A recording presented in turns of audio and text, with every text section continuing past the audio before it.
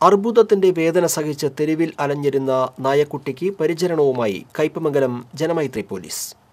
കയ്പമംഗലം പള്ളിനട പ്രദേശത്ത് ക്യാൻസർ ബാധിച്ച് വ്രണം പഴുത്തതിനെ തുടർന്ന് കഠിനവേദനയുമായി തെരുവിൽ അലഞ്ഞു നടന്നിരുന്ന കുഞ്ഞു നായയ്ക്കാണ് പോലീസിന്റെ നേതൃത്വത്തിൽ ചികിത്സ നൽകുന്നത്. 5 വർഷം മുൻപ് പള്ളിനടയിൽ ആരോ ഉപേക്ഷിച്ച് വാഹനാപകടത്തിൽ കാലിനും തലയ്ക്കും പരിക്കേറ്റ നിലയിലാണ് പ്രദേശവാസികൾ നായ്ക്കുട്ടിയെ കാണുന്നത്. തുടർന്ന് നാട്ടുകാരനായ സിബിലും കൂട്ടുകാരും ചേർന്ന് ഇതിനുവേണ്ട ചികിത്സ നൽകി. ആഴ്ചകൾക്ക് ശേഷം പുറത്തിറങ്ങിയ നായ്ക്കുട്ടിക്ക് ടിൻറ്റുമോൾ എന്ന പേര് നൽകി. ഏതാനും മാസങ്ങൾക്ക് മുമ്പാണ് ടിൻറ്റുവിന്റെ ശരീരത്തിൽ ഒരു വ്രണം കാണപ്പെടുന്നത്.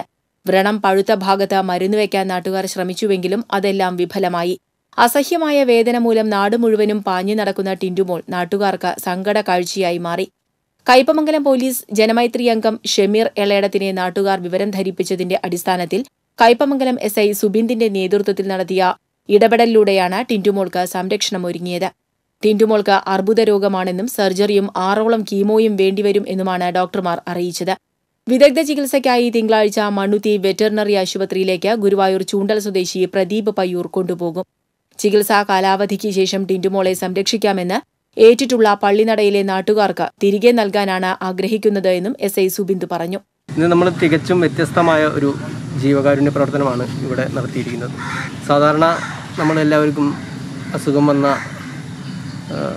വൃദ്ധരായവരെയും മറ്റ് മാനസിക സ്വാസ്ഥ്യമുള്ളവരെയും സഹായിക്കലാണ് ഈ പ്രവർത്തനങ്ങൾ കണ്ടിട്ടുള്ളത്. എന്നാൽ ഇതിൽ നിന്ന് വ്യത്യസ്തമായി ഒരു നായയെയാണ് ഇന്ന് കാരുണ്യ പ്രവർത്തനവുമായി ബന്ധപ്പെട്ട് നമ്മൾ ചെയ്തു കൊടുക്കുന്നത്. CPO വിപിൻ, ജനമൈത്രി അംഗങ്ങളായ ഷമീർ എളേടത്ത്, അബ്ദുൾ റഷീദ് തുടങ്ങിയവരുടെ നേതൃത്വത്തിലാണ് നായക്കുട്ടിയെ ചികിത്സയ്ക്കായി പ്രദീപിന് കൈമാറിയത്.